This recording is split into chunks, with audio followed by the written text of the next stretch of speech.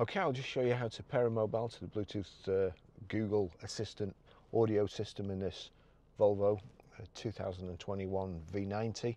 So first thing we need to do is switch on Bluetooth like so, and then we're watching at the bottom here. But over to the system, we click the cog button in the bottom right hand corner, the settings, connectivity, Bluetooth,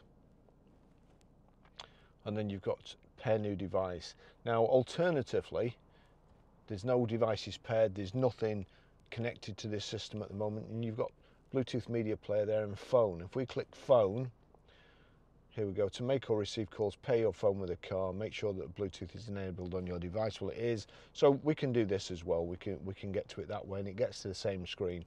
Pair new device. Brought my phone up already, so we'll click on that. We want it for Bluetooth and media. If you're having any trouble at any stage, you can't play your audio, come back to this screen, make sure there's a tick in media, and then click next. It shows it's pairing there. We're just waiting for it to come up here. Yep, Bluetooth pairing request 052222 052222. Yep, connect. Allow contacts and favorites to sync. Allow.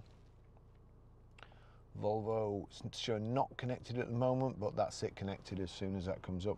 So connected there. Edit your phone settings. Go to your phone settings and allow access to messages and notifications for this car.